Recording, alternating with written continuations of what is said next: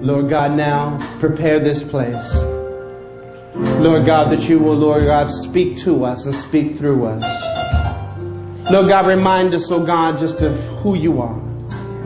In Jesus' name we pray. Let the church say amen. Amen. And we'll give the Lord some praise. Refer to your bulletins for all of the scriptural references that God will do. God is in the business of blessing his children.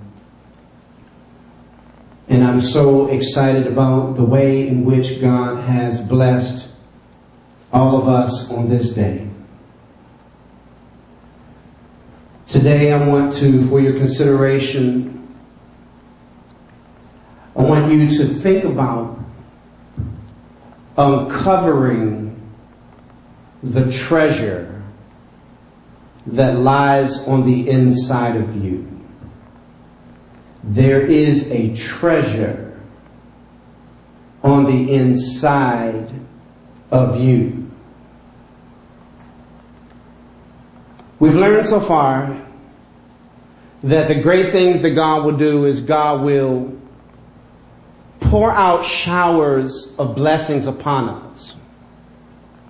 And with those showers of blessings, we receive those blessings in our souls. Those blessings come with gifts. And with those blessings, as they begin to flow, they prosper our souls, and our souls become like a water garden that lies within our earthen vessels. That it is based on the excellency of the power of God.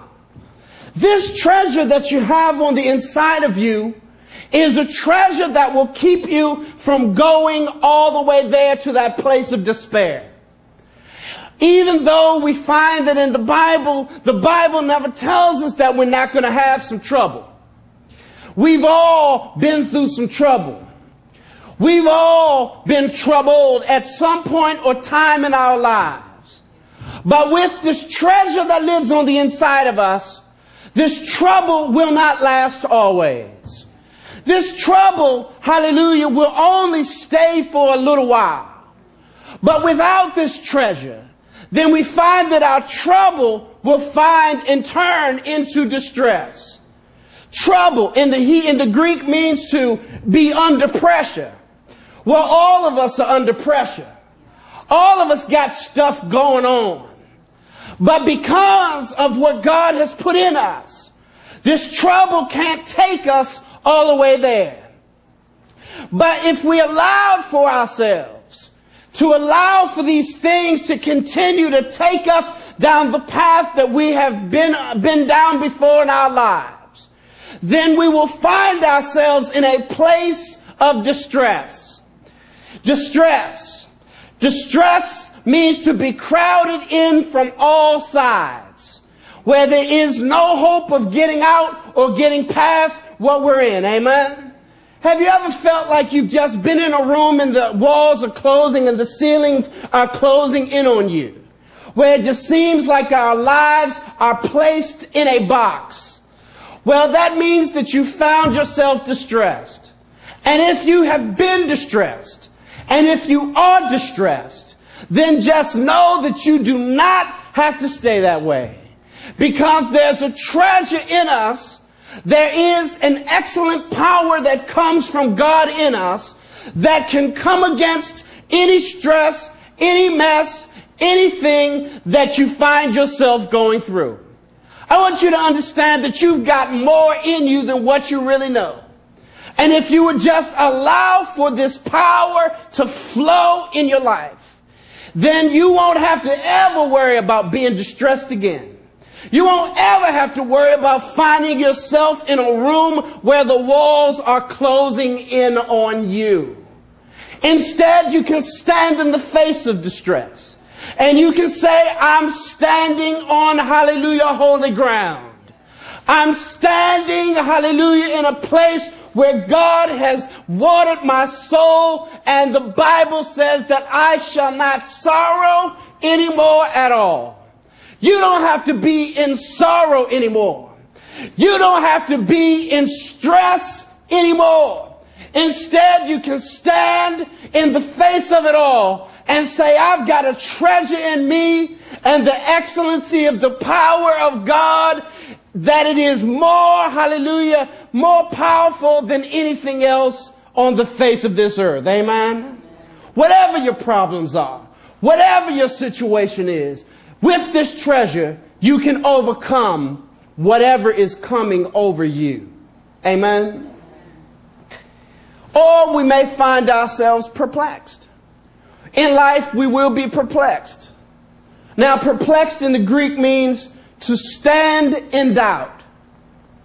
Well, yeah, we've all been in doubt about something before.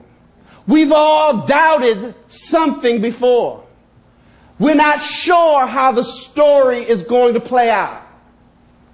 So Paul says here that, yeah, you're going to be perplexed from time to time.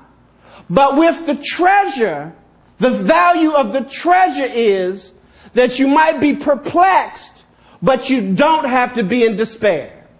Now, despair in the Greek means to be utterly at a loss.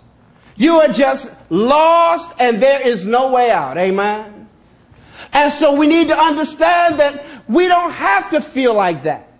We don't have to feel like we are utterly at a loss, where there's just no way that we can get where we need to go. Instead, we've got a treasure in us. And with this treasure that's in us, we can stand still and know that God is God. Even in the midst of our doubts, we can stand and look at the Word of God and know that the Word of God tells us to just have faith in Him. Amen? To just have faith in God. And therefore, with that faith, we can command thou the mountain to be removed and cast into the sea, having no doubt in our hearts, whereby we can ask anything in the name of the Lord Jesus Christ. And the Bible says that we shall have it and that He will do it. Amen? What do you need God to do for you? What is it that causes you to be perplexed or to be troubled? Just know whatever it is, you've got a treasure in you that can keep you from going all the way there. You don't have to go all the way there. And we would all be liars if we said we don't go there at all. We do go there, but we don't have to go all the way there. And when we find ourselves going there, then we've got to make a decision as to where we're going to go and how far we're going to go. When you feel yourself going there, just know that there are some things that we can do to find our way out of there. There are some things that we can do to get down to the bottom of the well.